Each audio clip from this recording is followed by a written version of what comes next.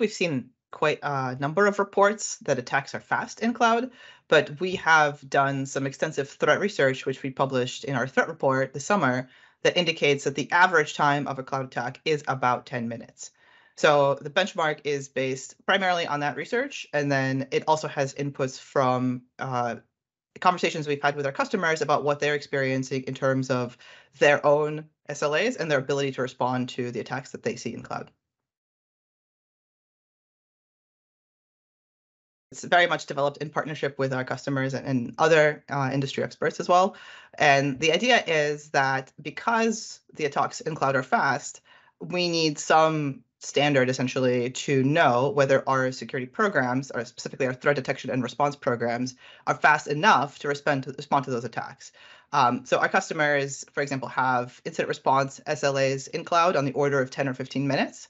And when we discuss with them kind of like what that means, they all sort of say the same thing. They're like, look, we are seeing a lot of inbound suspicious behavior, and it's getting to the point where a human being can't even process it all. So we need some new way of dealing with that. And we essentially spoke with them, spoke with like the analyst firms and anyone else kind of in the industry that's privy to what's going on, and decided that 555 was a reasonable standard for detecting fast in cloud. And the 5 stand for 5 seconds to detect a single signal, of which there should be multiple data sources, 5 minutes to correlate relevant signals into a high fidelity detection, and then 5 more minutes in order to initiate the incident response for that detection. Yeah, good question. I mean, it's a little challenging actually, because the primary data source a lot of people use is logs, which makes a lot of sense. We've been using logs for years, and also in cloud, the providers tend to offer the logs to you, so you can just go grab them and nothing to configure. But logs tend to be quite slow. In fact, often they don't arrive for you to analyze until like 5 minutes later. So the point is you need multiple data sources, and at least some of those signals have to resolve on the order of seconds. So one example might be system calls. This is what we use in our product. You might also be using network telemetry. You might be using any number of things, but the point is you have to be able to process that signal within 5 seconds of when it occurs, which is very fast. That's quite a high bar.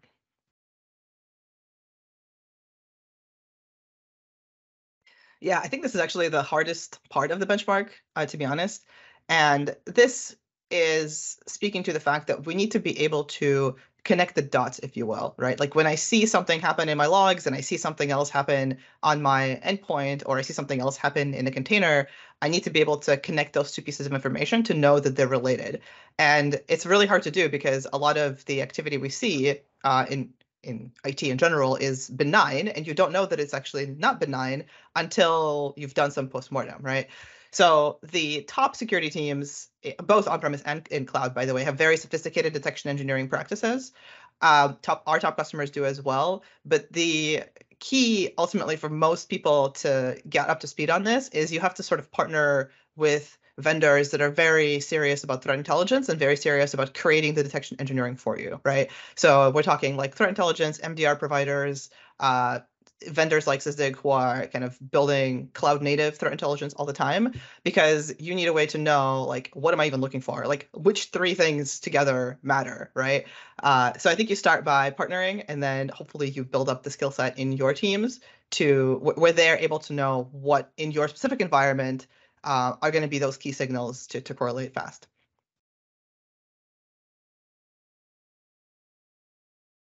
So for incident response, we specifically said to initiate response because you may not be able to complete the incident response within 5 minutes, but you should be reacting to these signals really, really quickly.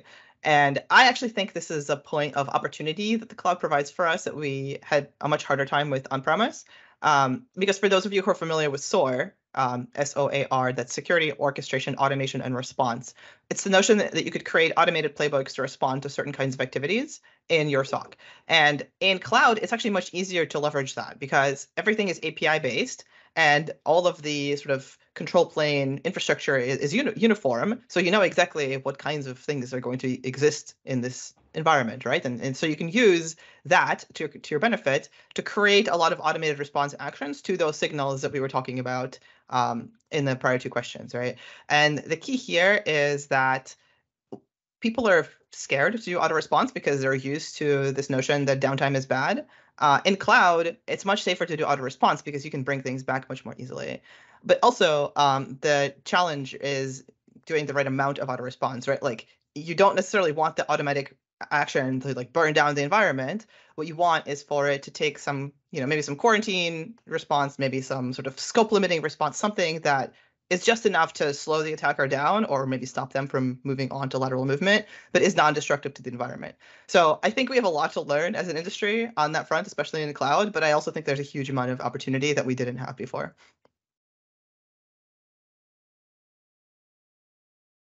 Yeah, I would say not close. I mean, why set a benchmark that everybody can meet, right?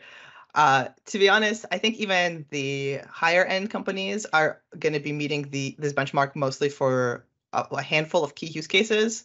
And by the way, I'll give the caveat that I would never expect every company to be able to do 555 response on every use case, right? But for sort of critical scenarios where if you sit down and you think about your threat landscape and your risk assessment, like if this happened in cloud tomorrow, I would have the worst day of my life as a security leader or security practitioner. For those use cases, you should be able to respond on this timescale because that's how fast the attacks happen.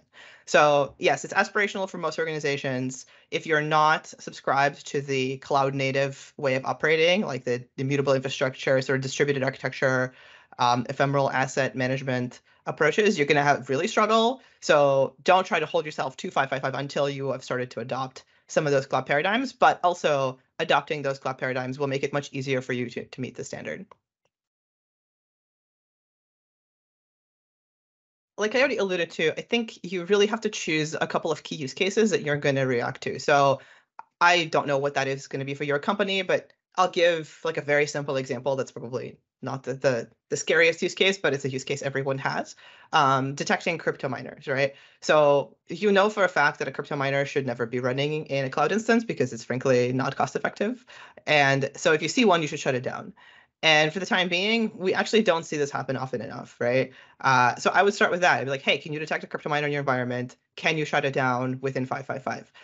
If you can't do that, you probably can't do anything more complex either. So I would just start there. But over the long term, especially if you're building a security team or you're kind of like developing a security program, you really need to think about, first of all, hiring talent that is going to be able to execute on the automation and the cloud native aspects, because you're asking your security operations center to do things that they are really unfamiliar with. And that's going to take some time and some patience, but you really need the right talent and the right nurturing kind of environment. And secondly, you do need the right tools and processes, right? So make sure you have the visibility into those signals so that you can correlate them, and make sure that you actually build a process by which people can iterate, right? So anytime they learn something from an incident response process, they can improve the next incident response process by building a lot of these things into the automation that is hopefully evolving over time.